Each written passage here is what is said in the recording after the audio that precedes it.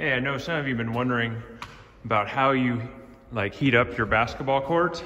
So what I've been using are these heaters, these electric heaters. I think they're 30 amp, but they're the Hot Ones from Cadet. These things work really, really well. What I do is during the winter, I've been turning them on. I usually leave them on full blast and I just heat up this shed. Just leave them on for about an hour. If I can back up here a little bit. So I have one on each wall. This is a 36 by 44 shed. So I have one of those on each wall, and then I have like a smaller one over here.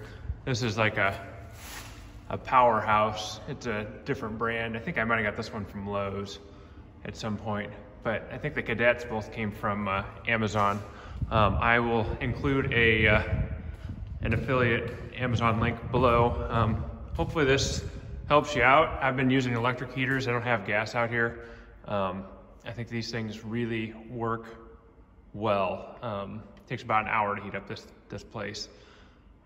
But it might take longer if you're in a colder climate, or it might take even less if you're in a warmer place. So I'm in the Kansas area, if that gives you any indication. So it doesn't get like super cold here, but it's not warm either.